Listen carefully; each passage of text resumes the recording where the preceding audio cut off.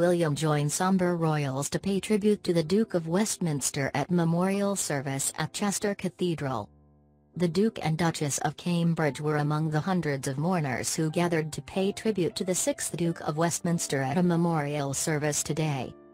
The royal couple joined the Duke and Duchess of Cornwall, family and friends to celebrate the life of Major General Gerald Cavendish Grosvenor at Chester Cathedral this afternoon. The billionaire Duke, a close friend of the royal family, died of a heart attack aged 64 on August 9. He was taken ill at his grouse shooting estate, Abbeystead House in Lancashire, and later died in hospital. The father of 4 was Britain's 3rd richest man and the richest property developer in the UK, whose vast wealth came from estates in Oxford, Cheshire, and Scotland as well as huge swathes of Mayfair and Belgravia. His widow, Natalia Phillips, is a godmother to Prince William, and their son, Hugh Grosvenor, 25, who inherited the dukedom, is godfather to Prince George.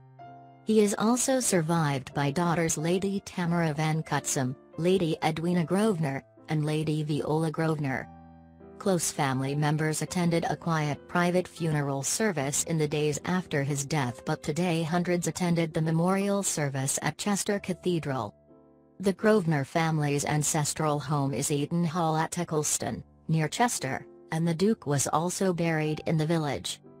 At the time of his death, the landowner was worth around $10.8 billion, £8.65 billion, according to Forbes, making him the 68th richest person in the world, and 3rd in the UK.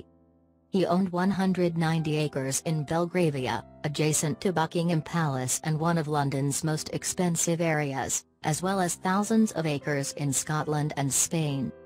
In 1973, when he was 22, he became trustee of the Grosvenor estate and was forced to abandon his dream of a career as a professional soldier in his uncle's regiment, the 9th/12th Lancers.